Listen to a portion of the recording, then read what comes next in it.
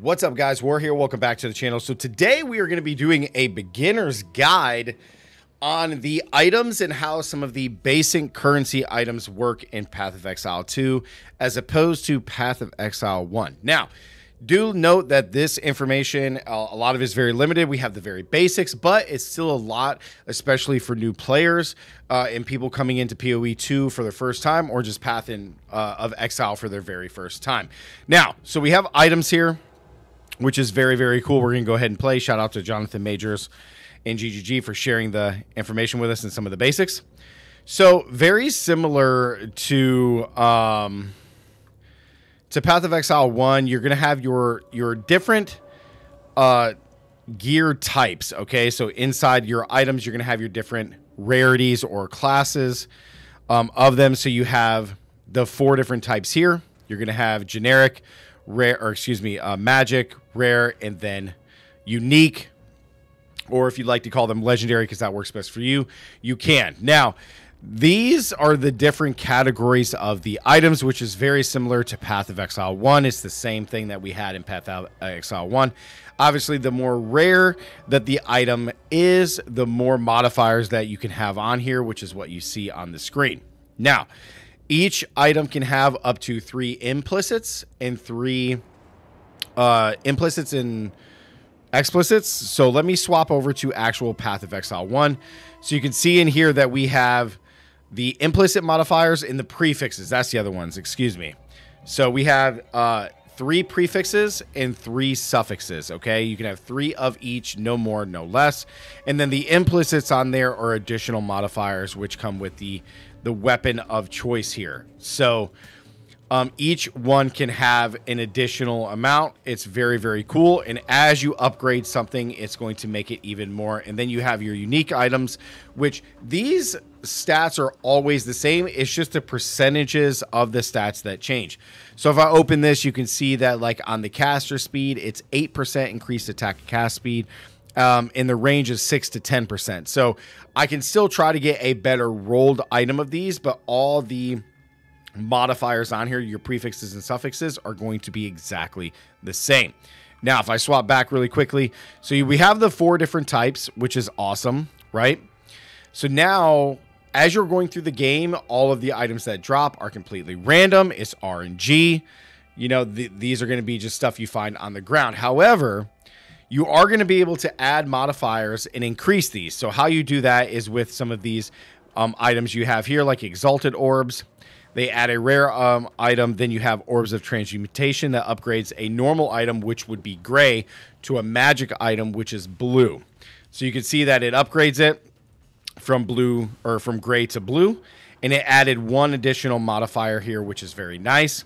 And then we can take the Orb of Augmentation and take the magic item and add a new modifier, which adds 2. It gives it its second modifier. Now keep in mind that blue or magic items can only have 2 modifiers. That's all that you get.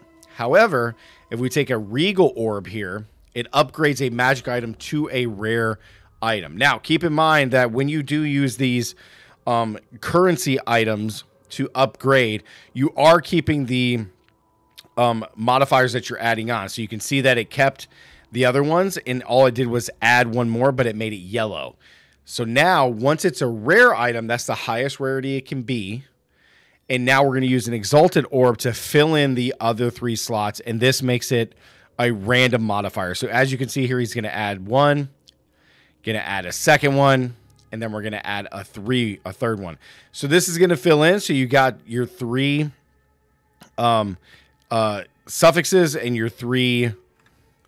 So you got your 3 suffixes, and then you're gonna, excuse me, you got your 3 suffixes, and then you're gonna have your 3 where is it, suffixes and prefixes. I always want to say implicits, but it's prefixes. So you got your 3 prefixes up top, and then your 3 suffixes down here below. So once you've maxed out all 6, then the item can't add any more, and that is it. Your item is set, which is really, really cool. So these items are made to basically be found throughout the campaign in your playthrough experience.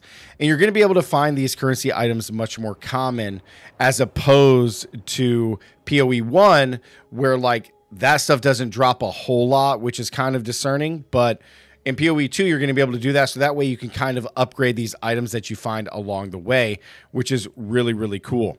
Same thing you can do on the belts, which I think is awesome.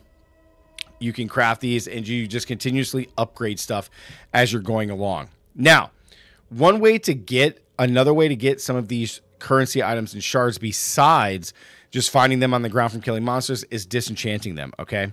So he goes over this where if you disenchant armor and you disenchant weapons, you're going to be able to get some of these items that you can use to modify your current items, which I think is awesome, right? Like you can just do it as opposed to like, man, I hope I just find some or I'm going to have to buy some, which is very, very cool. So next, that's something new to Path of Exile 2 is these sockets. So you have sockets here, so I am going to unmute and just showcase this a little bit because this is really, really important information. By disenchanting unwanted gear at the magic item vendor. So you got disenchant magic items, bang. You can build up to an orb of transmutation.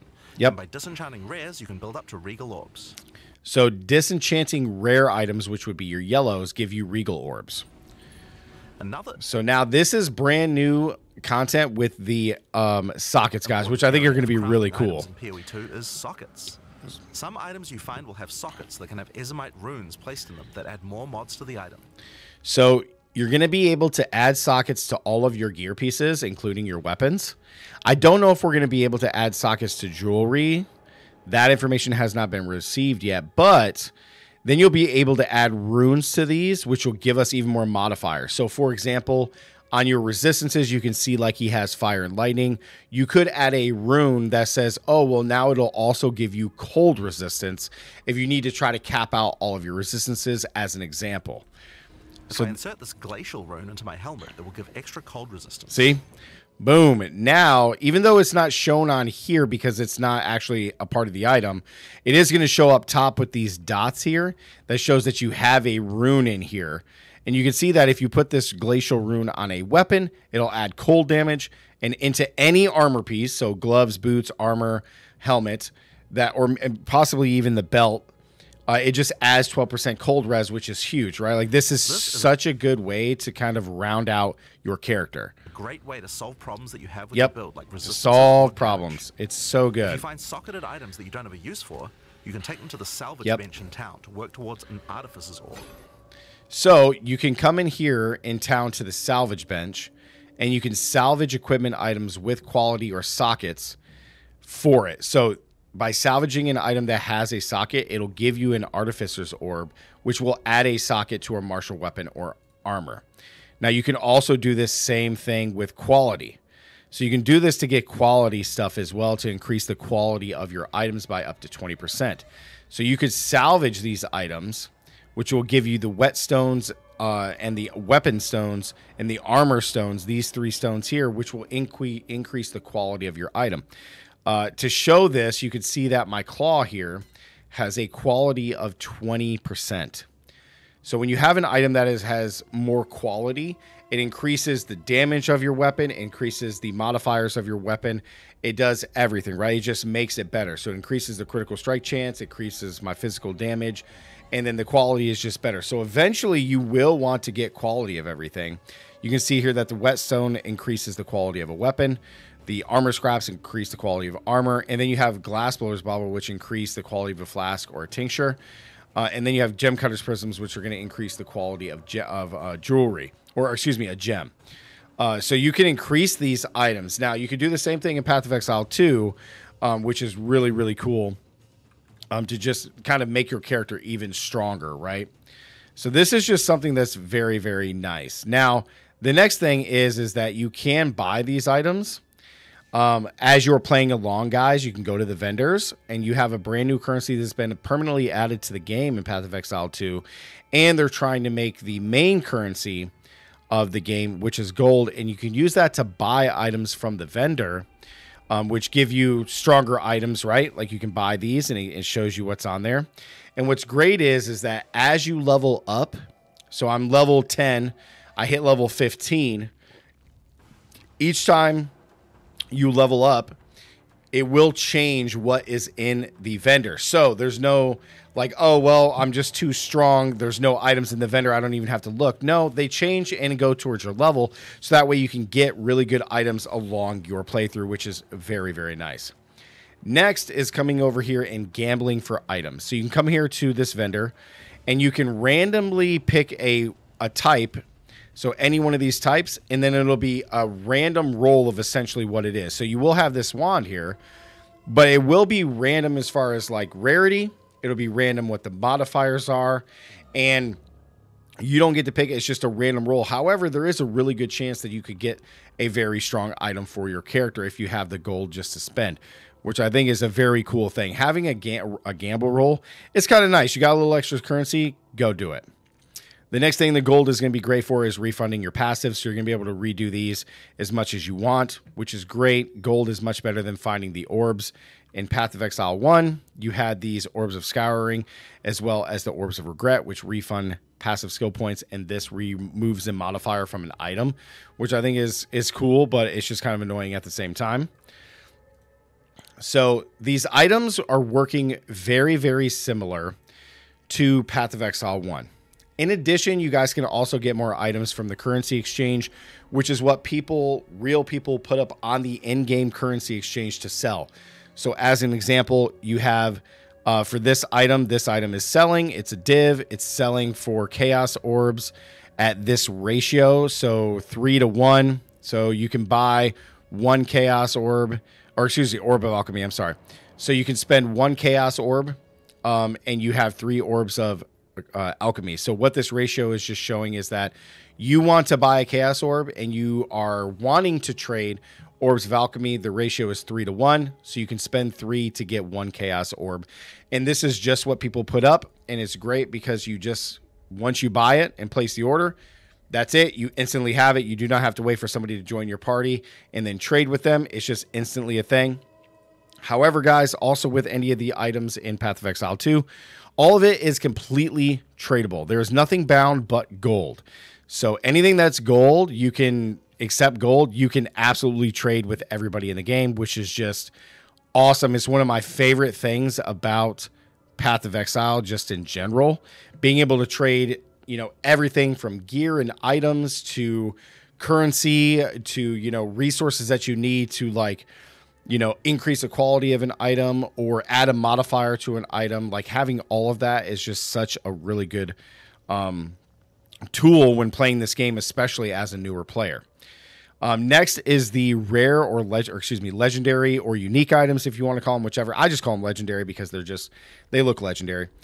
Again, like I described, guys, these can be found still at random, but the modifiers and what the unique or legendary item does is exactly the same. It's just the roll again. And in Path of Exile 2, there's some really cool things that they do now. In addition to them just being here, there's some really cool stuff like these boots here, the corpse wade.